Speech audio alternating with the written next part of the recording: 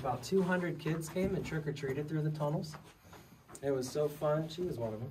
It was so fun. The next year, attendance skyrocketed to over 2,000. There were cars on the grass all the way to Van Dorn Park. In 2 hours, got 2,000 kids through here. Looked like an amusement park.